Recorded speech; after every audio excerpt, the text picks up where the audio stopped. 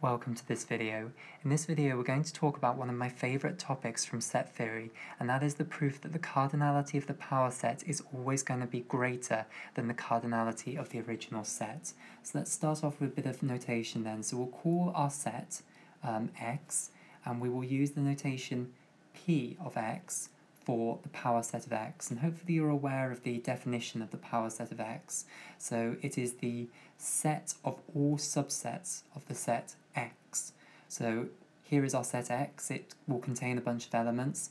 If you can imagine all the possible subsets that you can construct of the set x, including the empty set and the full set itself, and you put all of those subsets into a set, and that is what is meant by the power set of x. Now, what we want to prove in this video then is that the cardinality, or if you like, the size of the power set is always going to be greater than the cardinality of the original set itself. Now this is very simple for the empty set, and for finite sets, what the focus of this video is really going to be on is infinite sets, and proving that the cardinality of the power set of an infinite set is still always going to be greater than the cardinality of the original set. However, let's go through the full thing. So let's start off with the simplest case, which is what if x is equal to, and red is not a good colour, it's not showing up well at all, we'll go back to white. So what if our set x is equal to the empty set, so the set that contains nothing at all? Well, in that case, the cardinality of x, the cardinality of the empty set, is equal to 0, there's nothing in it. What is the cardinality of the power set of x? Well, there is only one subset of the empty set, and that is the empty set itself.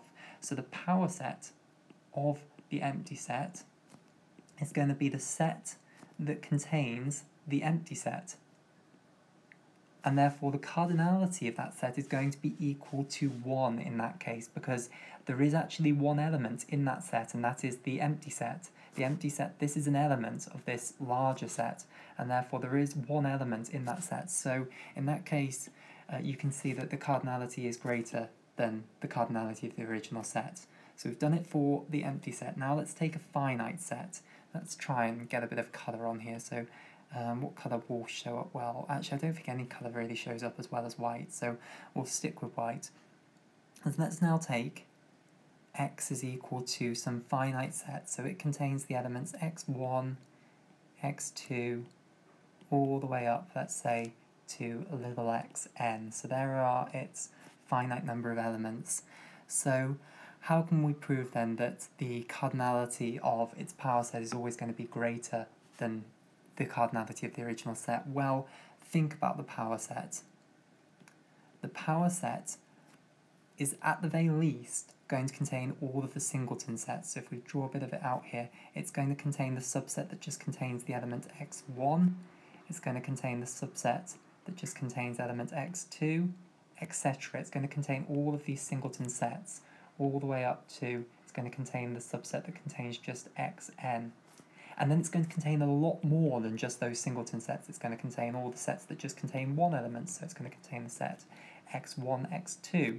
It's going to contain the subset x1, x3, etc. So it's going to contain a whole bunch more subsets, but at the very least it's going to contain the singleton sets there. So we could set up a bijective mapping from each of the elements of our original set to their respective singleton sets.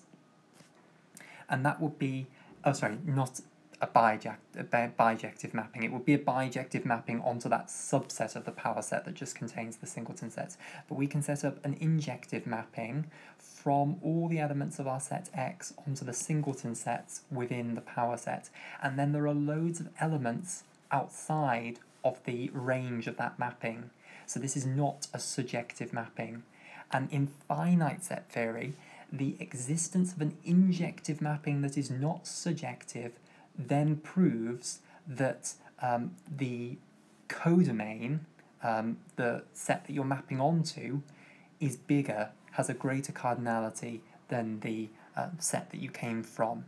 And you might think that that is completely overwording for something that is trivially obvious. It's trivially obvious that this one is smaller than this one. However, this wording it up fancier actually is going to help us when we go on to infinite set theory. So remember this, that in finite set theory, the existence of an injective mapping that is not onto, it's not surjective, disproves the existence of a bijective mapping. The existence of this mapping that we've come here means that you will never be able to find me a mapping from this set to this set that is bijective, i.e. is one-to-one and onto. Whereas in infinite set theory, the existence of an injective mapping that is not surjective does not disprove the existence of a bijective mapping, and that's really, really crucial. So here we have evidently proven then that the cardinality of the power set is going to be greater than the cardinality of the original set. So let's now go on to infinite sets. So we're now going to imagine then that X is an infinite set, and we're not going to specify whether it's countable or uncountable, it's just going to be an infinite set, because this proof is going to work whether our infinite set is countable or uncountable. So X is an infinite set now, and just excuse me, there's an alarm going off and I just want to shut my window because it's distracting me. Someone's car alarm. Right.